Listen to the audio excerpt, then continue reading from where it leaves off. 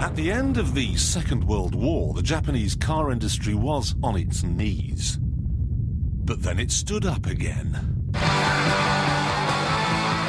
In fact, the present-day NISSAN Skyline GTR is very probably the most advanced car on the planet.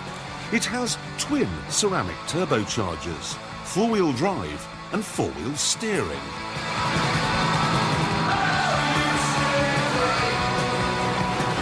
Years ago, Japan was wiped out, yet now they're making cars as good as this.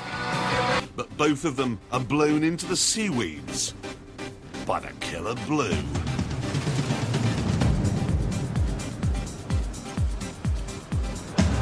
You get the sense with the Nissan Skyline that it was never intended to compete with a BMW or a Porsche. This thing was very obviously designed by the arcade game generation to take on the Sega Rally machine. It's a £50,000 PlayStation. You don't so much drive this car as cling on for dear life. It makes even the most ham-fisted driver feel like they've been suddenly fitted with God's feet.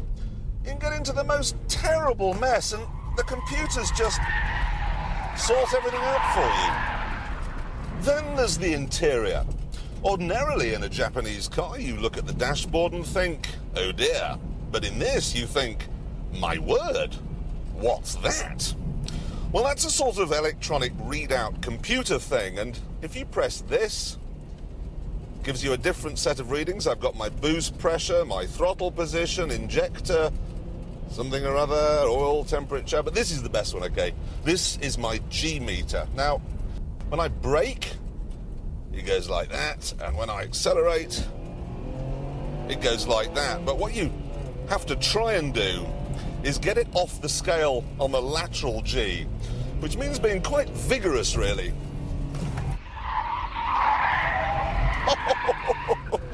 Right off the scale, then, more than 1 G while cornering.